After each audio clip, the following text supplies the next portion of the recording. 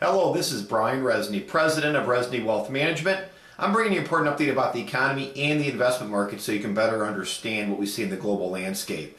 You know, we looked at the PMI numbers and the industrial production numbers that came out over the last couple of days, and of course, more improvement for the U.S. economy and over in Europe. These are all positive numbers. This tells us one thing: the economies around the world are slowly getting better and better.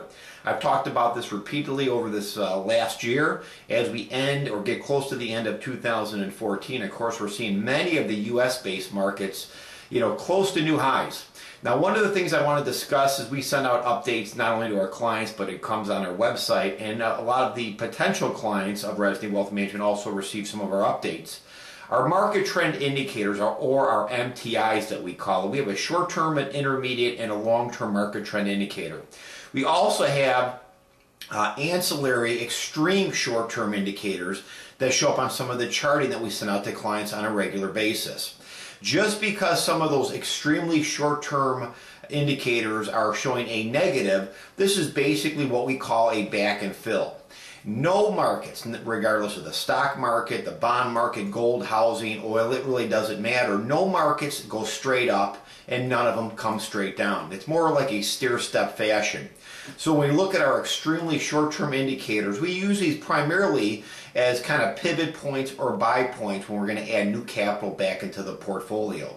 These very short-term indicators are really just more of a short-term signal for us on adding allocation back to various sectors. When we start looking at our short-term market trend indicators and our intermediate and our long-term, these are more representation of what's going on over the short, intermediate, and long term, and these are a little bit more important for the average consumer. When we look at our short term, this is basically just really a warning sign that, hey, we're getting a little bit of a pullback. It's kind of like going up 4 or 5 steps, coming back 1 or 2. Going up 4 or 5 steps, coming back 1 or 2.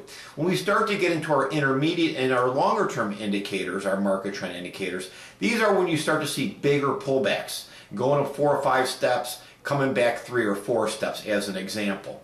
So we look at these, of course, as pivot points, not only for buy and sell criteria at Resney Wealth Management, but more importantly, we're looking at the relative strength of various sectors that we do own. And we want to own those relatively strong sectors, not over the next week or 2 weeks, but over typically months and quarters and possibly years, depending on how strong they stay. Now, while we continue to see strength in the U.S. marketplace, more so in the small and mid cap this year, and of course followed by the large cap, we do own a helping of emerging markets, which started to come back, falter just a little bit, and basically are starting to revamp some of their strength again. None of these indicators are fail-proof. What I mean is you're going to have short-term pullbacks in all of these indicators, and this is going to be expected over short-term market cycles. Over the intermediate and long term, these tend to soothe themselves out, and these are very good representations of where I feel we're going to see strength continued in the current U.S. marketplace, and hopefully we continue to see this resurgence in the emerging market.